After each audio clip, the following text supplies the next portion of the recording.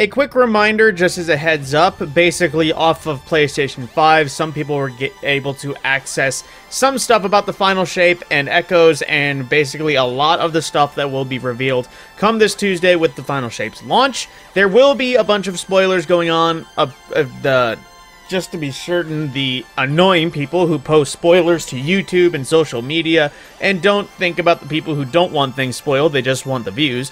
So if you want to avoid that, I just recommend steering clear of most social media, or at least keeping a careful eye, and so you don't get variety of story beats for the final shape and echoes spoiled. Moving on to the TWID itself, of course, you might have seen recently the Dungeons & Dragons collab with Destiny 2. I'm not going to play the little video, of course it is lots of fun showing it, but we could get a good look right here. It looks like in terms of D&D characters, we do have Mind Flayer Warlock, possibly Dragon Titan, as well as something for hunters that I can't exactly tell, but they do have two little tentacles that hang over their cloak, and definitely looks cooler than Warlocks if I'm honest. But there is also something nifty, and that the Beholder look for the ghost shell that is going to be there will actually be available to buy for yourself if you want to keep a hold of it. But then the big thing that we got is the artifact preview, which I'm going to go from left to right as basics as always, but you're probably going to read a few of them, so just keep in mind when we get there. In column 1, we first have Anti-Barrier Pulse Rifle, which means Anti-Barrier Outbreak Perfected, which always sounds great. Unstoppable Sidearms, which is a little bit more tolerable just because you only need to shoot once, so you just need to have a utility sidearm regardless. However, there is also Unstoppable Scout, which is just generally good because you can keep at range and still have something decent for damage other than, you know, a sidearm. Then we also have Overload Hand Cannon, which is a little bit of a rough option in comparison to the overloads. I do need, have to hit something a few times to load the overload shot, but overcharged hand cannons is always great.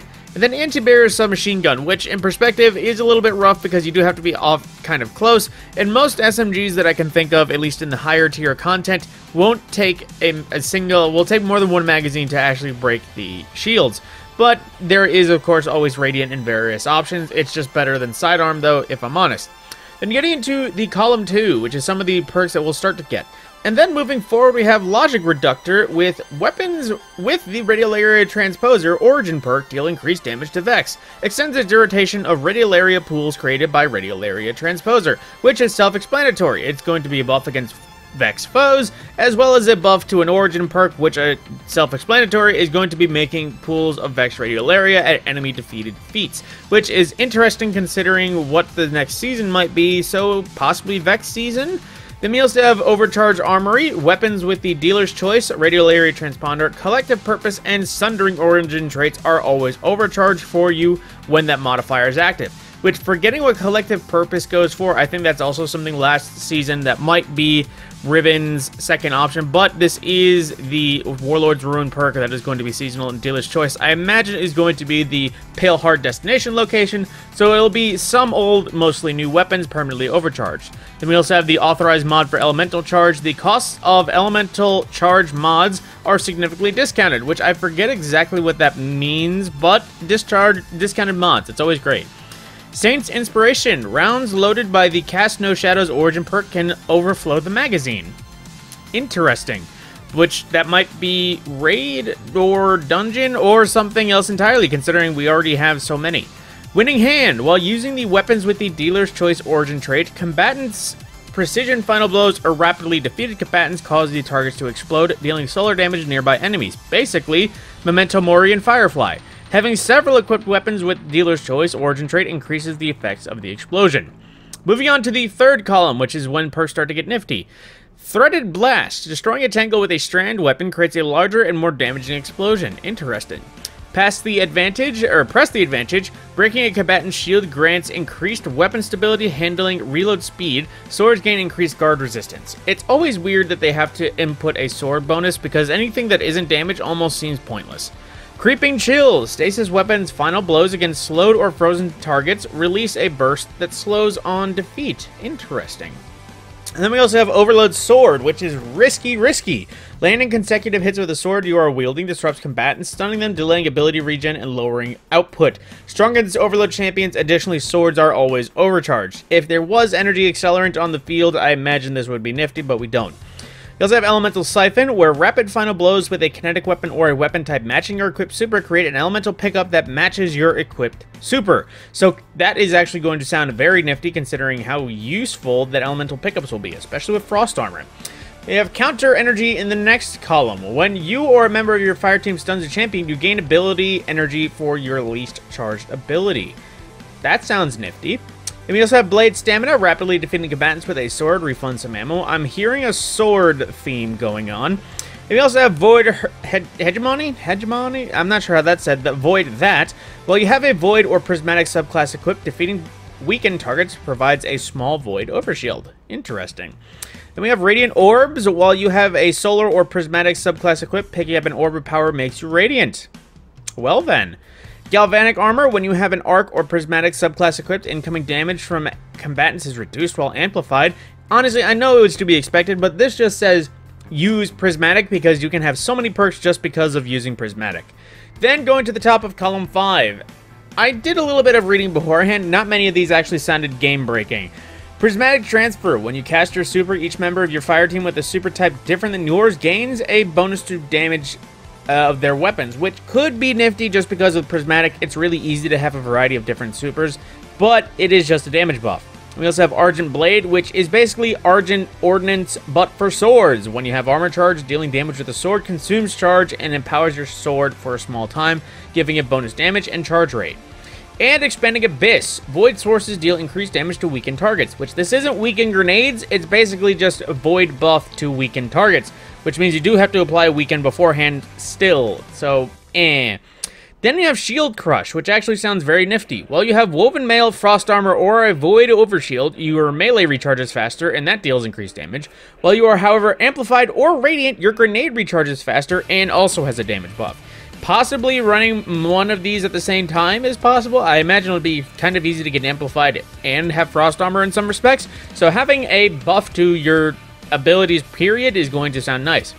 And you also have Transference. Lastly, gain increased grenade and melee damage while Transcendent, weapon final blows while Transcendent, refund light and dark energy after Transcendence ends. That does sound popular, or at least it's going to be popular. However, most of these don't sound too game-breaking, although again, actually thinking about it, if Prismatic is properly game-breaking, a lot of these won't be needed to make it game-breaking in succession. Then we also have some raid race details. As always, basically, it will be launching June 7th, which differently is going to be the same week of launch. Contest mode will be enabled for 48 hours after reset and launch. You'll need to be at least 1965 power level to be at the cap through all encounters. The entry requirements being that you need to complete the Final Shape campaign in the Wildcard Exotic Quest as needed to enter the raid, but only the fire team leader must have this. A fair warning though, any members of the fire team who do not complete the Final Shape campaign before jumping into the raid will be spoiled, as it does contain spoilers.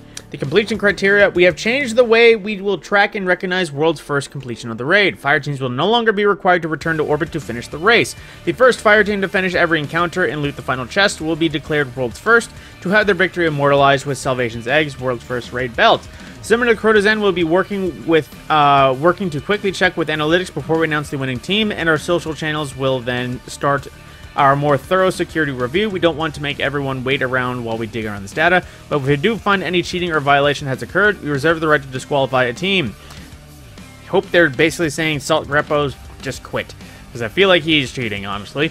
However, there is, of course, the world's first on Twitch Rivals. If you wish to keep up, you can actually be rewarded earning any of these various shaders for various, requirements for just watching stuff. There will be Twitch drops for a few emotes as well, just badges on the Destiny 2 Twitter. Then the Pantheon poster that they talked about before, it is available on Displate if you actually want access to it in real life and put it on your wall. So if you want to go for that, go for that. Then the Pantheon Creator Challenge, Sweatsko 1. Moving on.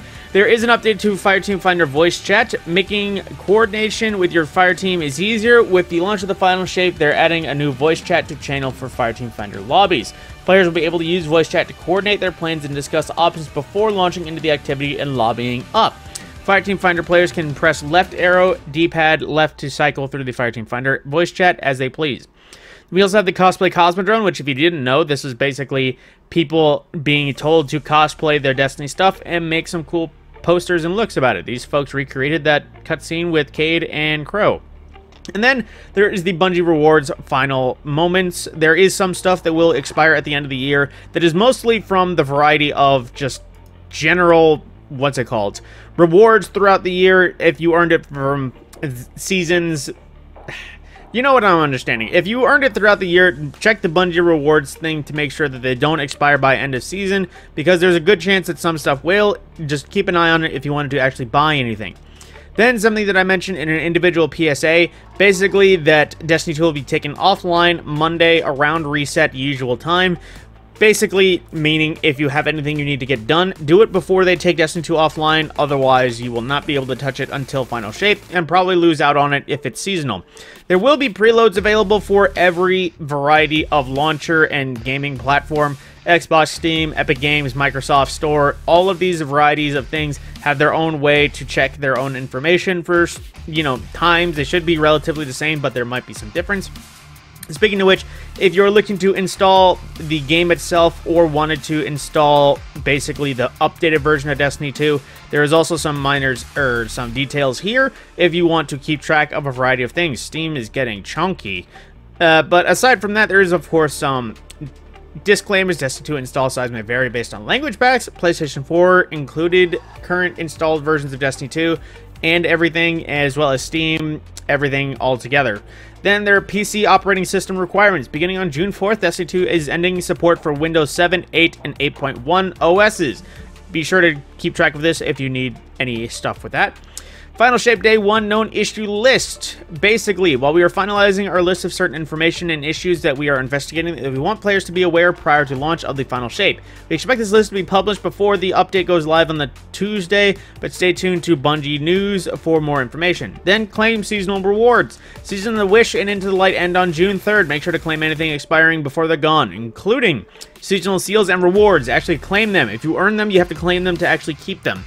Season Pass items, Season Vendor rewards, Shaq Zavala, Drifter, and Saint 14 rewards, Banshee Reputation, as well as the Bungie rewards themselves. Basically, most of these vendors will be disappearing. Some of these vendors will be resetting their seasonal stock, so you'll probably lose any built-up engrams if you don't use them.